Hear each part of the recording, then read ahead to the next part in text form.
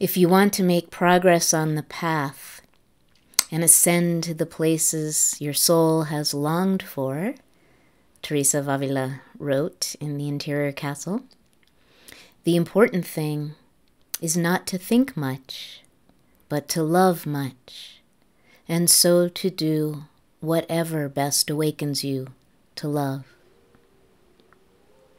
Hi friends, I'm Mirabai Starr, and I just wanted to tell you a little bit about my connection with Carolyn Myss and with the teachings of this book, The Interior Castle by Saint Teresa of Avila, because the two things are completely intertwined.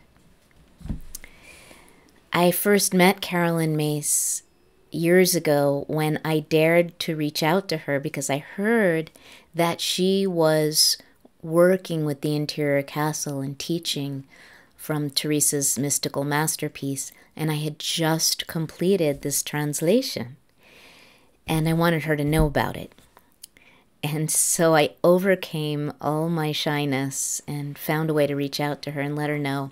She wrote back right away and she said, well, what are your credentials? Fair question. And I said, well, I have a master's degree in religious studies. I spent time in Spain. I'm fluent in Spanish.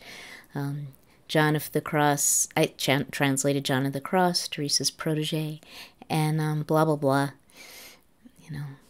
education and so on. And I said, but really the thing that I want you to know is that Teresa speaks my soul language, and it was effortless to translate her because of that resonance. So the important thing is not to think much, but to love much, and so to do whatever best awakens us to love.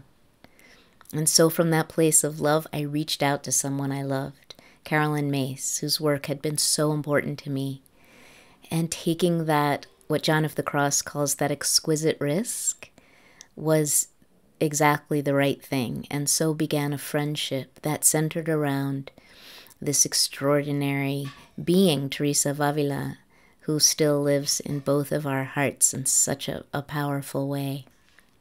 So I hope that you will have a wonderful experience exploring the grounded mystery of the interior castle of your own soul with this great master teacher, Carolyn Myss, who I am privileged to call my dear friend.